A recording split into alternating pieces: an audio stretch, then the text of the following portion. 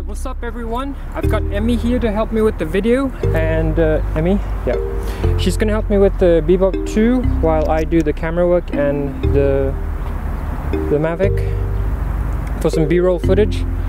Okay. This battery was charged 3 weeks ago, fully charged and left, not done anything. So this is the first time we're gonna use it, and we'll see if we can if the drone falls out of the sky, as per what people were saying. Alright, Emmy? Take off. 3, 2, 1. Woo!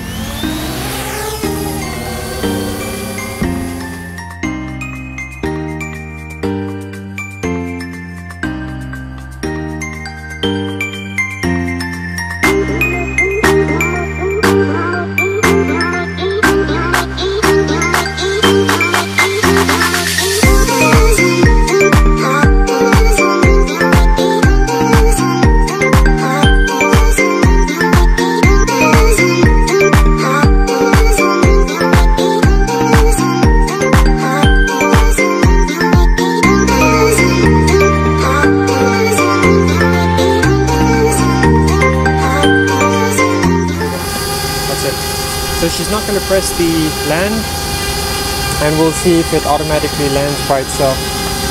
It's at 1% now, and there we go, it auto landed by itself.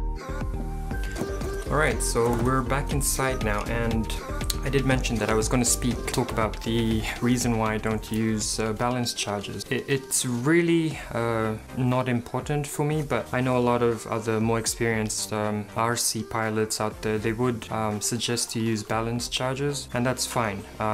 There's nothing wrong with using balance chargers. It's an added safety for your batteries and for yourself. But for me, the reason that I don't use a balance charger is because Paris chargers do enough, and also there's a little circuit board inside your batteries that do the balancing when you plug it to the charger. So for this reason, I don't have an immediate need for a balance charger, but if I was doing a lot more RC flying and with various different crafts, I probably would invest in a balance charger. But for me, for an everyday use or just, you know, sort of pick up and go kind of use, I really wouldn't want an added accessory. But if you can, I'm not disagreeing with other drone pilots, and I respect their experience with it. If that's your thing, get it. If it's not, an added inconvenience, I would say, for me, or for very simple people that just want to charge the batteries and fly the drone. So from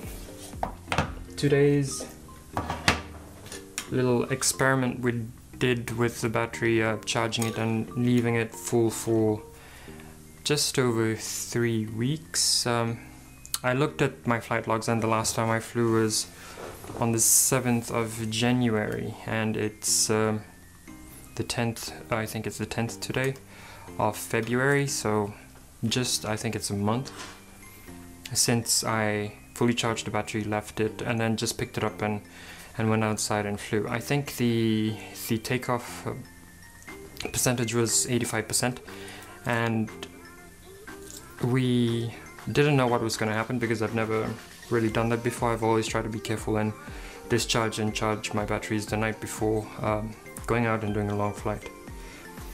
But having said that, we did do it, and it didn't fall out of the sky, which was said to happen if you do that. It did what it said it was supposed to do, which isn't falling out of the sky.